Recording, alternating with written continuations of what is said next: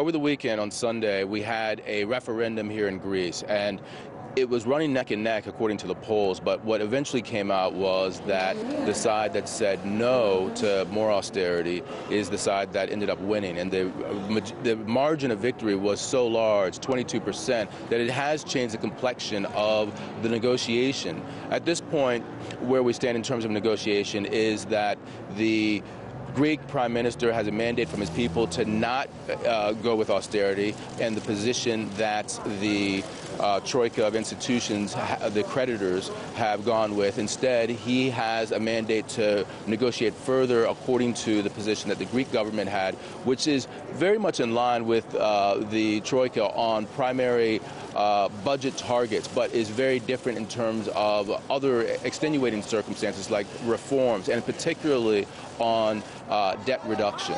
Now, the one thing that has changed in the interim that we've seen is that the European Central Bank has decided that they are going to react to the situation that's occurred.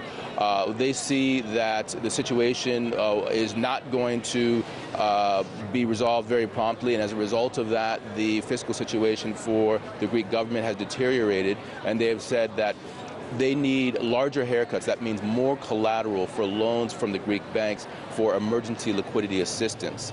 And what that effectively means is that the Greek banks will remain closed and remain shut longer than we would have anticipated before. This is the latest information and the most pressing problem. It's the bank situation that is the most pressing for the people, because in particular pensioners are not able to get their money out of banks.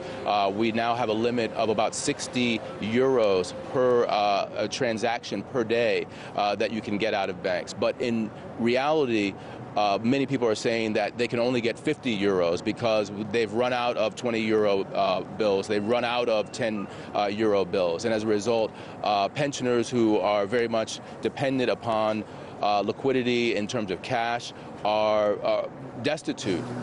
Moreover, companies are finding that they're having difficulty exporting and importing because bills of lading aren't able to be drafted by the banks where they have accounts. So the banking system has drawn to a close. The fact that you have all of this uncertainty is causing people to delay their spending, and as a result, the economy is in a seized sort of state.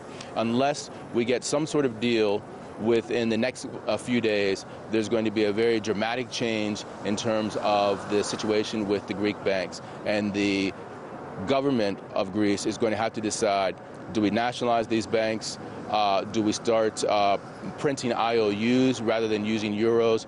Or do we just capitulate and go with the offer that was handed to us by the troika of institutions? In the end, even though we did get a no vote and it was very dramatic, the ECB has decided the situation, and now it is up to the Greek government to decide how they're going to react because of the banking situation.